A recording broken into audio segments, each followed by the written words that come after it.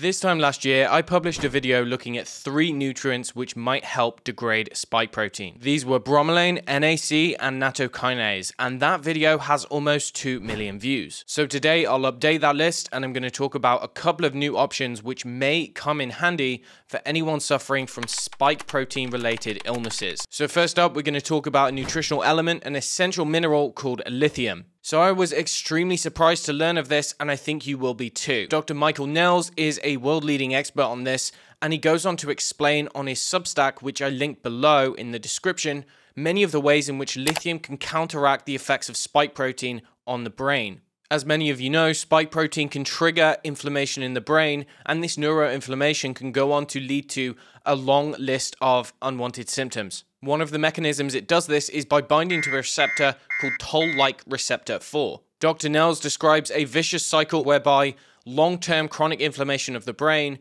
decreases neurogenesis or regeneration of nerve cells in the hippocampus. This can lead to mental health symptoms along with decreased cognitive function. As demonstrated by this diagram, lithium can essentially step in and block the inflammatory process that's caused by spike protein. The dose recommended by Dr. Nels for people who are injured by spike protein is 5 milligrams of elemental lithium, which works out to about 110 milligrams of lithium orotate. Whilst lithium has numerous benefits for the central neurological system, it's worth noting that one of those mechanisms is by enhancing the process of autophagy. This is particularly relevant in this context because this leads us on to another paper titled Exploring Autophagy in Treating SARS Spike Protein Related Pathology. For those who don't know, autophagy is the way in which cells essentially recycle dead parts and get rid of what they do not need. A diagram taken from that paper highlights the principle of using autophagy or enhancing autophagy in clearing spike protein. And there's lots of things which can potentially do this. You may recall from this video, I talk about how sauna can support this process, but also aid in the clearance of spike protein via several other different mechanisms. Coming back to that original diagram, you can see how they list nattokinase as a direct agent which can degrade spike protein. However, they also talk about improving mitochondrial function as a means of mitigating these effects.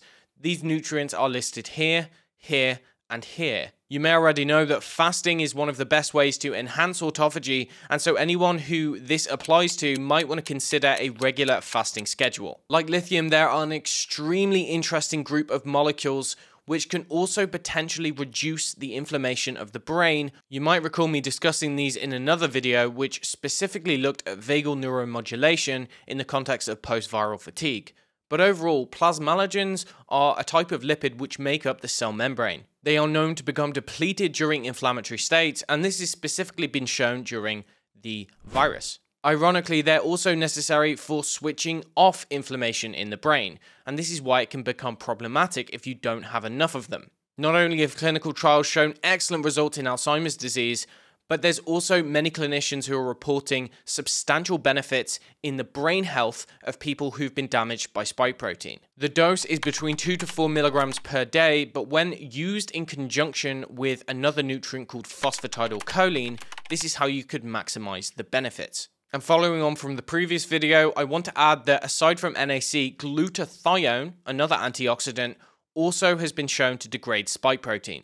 In fact, there have now been numerous compounds which have been shown to either degrade or block the action of spike protein. These phytonutrients include rutin, fisetin, quercetin, and extracts from Prunella vulgaris.